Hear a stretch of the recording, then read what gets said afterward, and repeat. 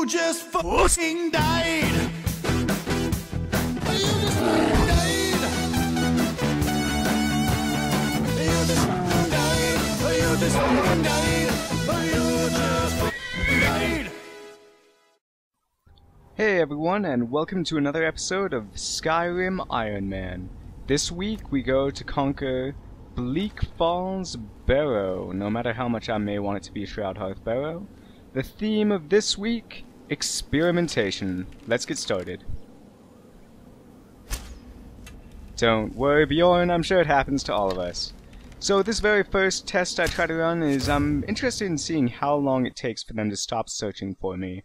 So to save us some time, I sped up the video by 16 times, and as it turns out, it takes roughly 2 minutes and 40 seconds for them to stop searching for me. So with that in mind, I whip out my bow and I try to make sure that the second bandit here is also going to be weak enough that I can launch experiment number 2. What is experiment number 2, you ask? I'm checking to see if my magic attacks get sneak damage bonuses. As a matter of fact, they do.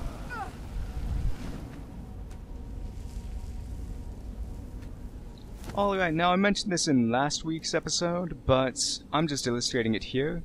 The damage on the hunting short bow before I reduce my stamina bar, the damage after I do so. As you can tell, it has a pretty extreme drop, and obviously it becomes more pronounced the better you are with that weapon and the stronger that weapon is. Now really quick, just in case you didn't know my lockpicking, I just hit these points I'm sort of highlighting. That point right there, and really the one between the upper left and center of the lockpick, are sort of blind zones, so hopefully you won't run into the lock there. As you can see, I just hit each of those points I was highlighting earlier. And fortunately for me, on this novice level lock, the pick can take a lot of abuse before it breaks, so I'm able to open it pretty handily. Alright, next up in the dungeon we have a bandit trying to solve a puzzle, and he fails completely, so I just save him the trouble of dying and burn him to death. Even though, honestly, it's probably the less humane way for him to die. Aww, poor baby. Anyway, at this point I realized that I actually haven't equipped oak flesh, so I add that to my inventory, and I also equip it to my favorites menu for ease of access. If you've never encountered this puzzle before, you just have to make sure all the pillars match up their respective tokens, I want to say? Plaques, perhaps? So you get those lined up, you flip the lever, and the grate will open and you will be good to go. Just beyond the grate there is the thief, which will level up my fingersmith, and I like to take my level now, upgrade magicka, and take the kind of obvious choice for me, which is going to be destruction, rash studies, which will allow me to access those nicer upper level perks. I just burn the skeevers and make my way to the very first boss of the game. Boss being an arguable term, I suppose. Now right off the bat, I decide to completely abuse this level design. My plan was to sneak and try to get some sneak damage on the wounded frostbite spider, but it's having none of that. So I run experiment number 3. How long does it take for an enemy that loses sight to give up on the search, I suppose? And the answer is again 2 minutes and 40 seconds.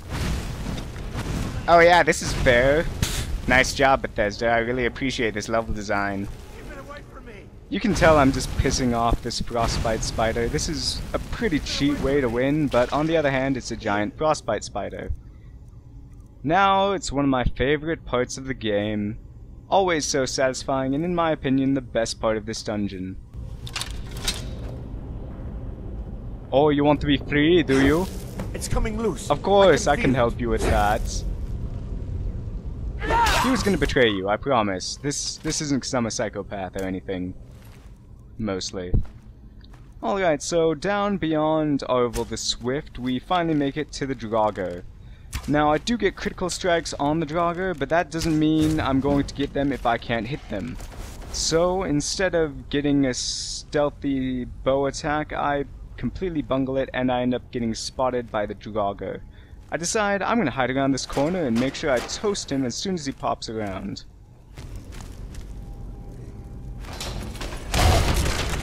Oh. Oh, I see. Anyway, after some more uninspiring bow performance, it is a really good thing that this is real life and not a carnival game, otherwise I would not be walking home with the big stuffed teddy bear. I eventually managed to hone in on my target and actually kill another restless Draugr. Now finally, onto another set of Draugr. I just start beating the crap out of this one. The restless Draugr are always more intense to fight, but this one clips straight through the floor because it straight up doesn't care. That Draugr is quite understandably completely confused about what the hell is going on. And I decide to take out the other one. Memory fails to serve me, and it is in fact right behind me. That actually ends up working out really well for me, because it kind of instills confidence in my fire abilities, even though I grab that sweet Nord longbow. So I go throughout the rest of the dungeon being a human flamethrower, and taking care of everything quite handily, if I do say so myself. Wow, I am getting a lot of kill cams. Seriously, a good third of these are the slow-mo kill cams. That's higher than I would expect. So this is actually, I left this in to illustrate that even though they are just restless Draugrs and Draugrs, even amongst the enemies of the same name, their health and defense really varies greatly. Oh, what time is it? Ugh. No! Charles! I'll take good care of your wife. I can see you, by the way. In a moment of desperation, I down a health potion. I didn't see his life, but it turns out to be completely unnecessary. This hallway's safe as long as I'm on the job! Finally, we make it to the famous Nordic puzzle doors. What mysteries will thwart my passage? What possible complexities could stop the Dragonborn? You're serious? On behalf of all the fictional people of Skyrim, I am incredibly offended that the ancient Nords had the balls to call that a puzzle door. Alright, so instead of going for the word of power as it's so clearly supposed to be done, I grab the loot just beforehand because I know I'm pushing my carry limit as it is. So right as you see the screen blur, it usually means that the guy is about to pop out of the casket. In this case, it does not. I actually failed to trigger him, so I have to head back up and watch in confusion. Oh, there we go. So at this point I decided it's probably a good time to take my next level. I grab Stealth and the Light Fingers perk. The Draugr makes his way down to the river where I've been hiding for a few moments and eventually decides that I was in fact an apparition, a mere specter of his mind. Oh, I shouldn't have woken up. Maybe I can hit up Charles' wife. Oh, I knew it! Where are you, punk? Now, I actually get a lot of critical hits on this guy, so I'm pretty sure either this video or the next one, I'm going to go through and seriously adjust those values. Yeah, that was totally an epic magic fight, all the way. Alright, he has a Nord Axe of Cold. I'm just gathering those because it'll be useful to be able to unenchant them and get that enchantment. Well, that's about it for this week, everyone. Thanks for joining me, and I'll see you hopefully this weekend. Thanks for watching.